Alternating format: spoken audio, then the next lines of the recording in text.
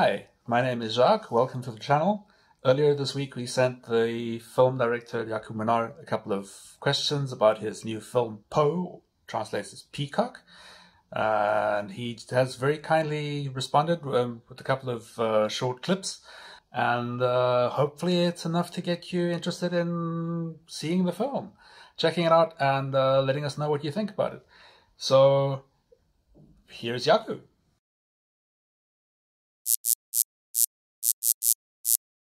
I'm Jaco Minnaar. I'm the co-writer and director of POU, or Peacock. POU is the story of a young woman, Anna, who is caught up in this puritanical institution known as the Foundation. And when she oversteps their strict rules, she gets sent away to work as a private nurse for an old man, Sarel, and he is one of the institution's founders. Now, living out his last days in an old, dilapidated farmhouse in a kind of paranoid dementia, Sarel is plagued by ghosts and demons from his past, both literally and figuratively. Now, Anna has some of her own guilt, and the longer she stays with Sarel, the more she gets sucked into his dark world of paranoia and hallucinations, and she starts seeing his ghosts as well.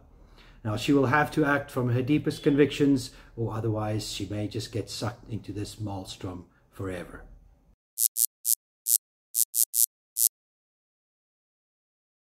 So what makes this a horror film? Well, POU is a South African Gothic tale.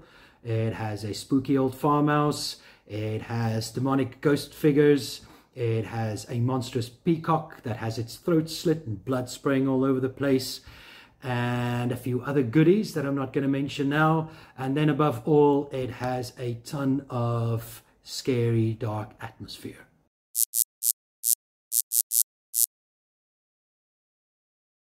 Apart from the fact that it is a South African Gothic fairy tale, which I think is kind of unique, it's a mystery. It is a film with a surreal, dreamlike atmosphere. It's got sex and death. It's got a drag queen. It's got blistering performances by the two leads, Darren Weingart and Johan Botha. And it is a dive into the psyche and under the skin of the Afrikaner identity to find out just why we are so damn weird.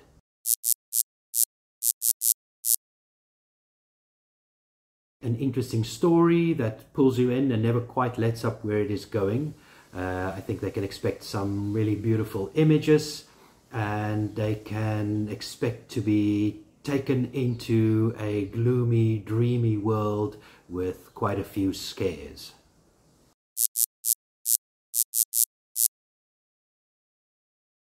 Well, it was a long journey with a lot of highlights.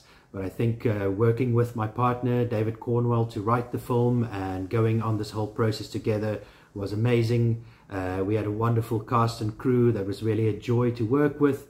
And I think one of the highlights definitely was the first time I saw all the actors in their costumes on set, and it just felt like these characters that had lived inside of us for such a long time was finally coming alive. Come check us out at the Horror Fest SA at the Labia on 21 November at 8:30.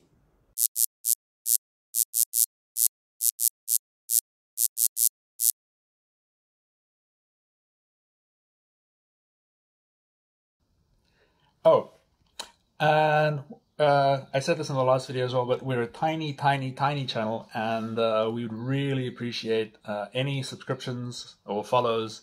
You don't have to set up the notifications bell, just the subscriptions at this point we'll be more than happy with.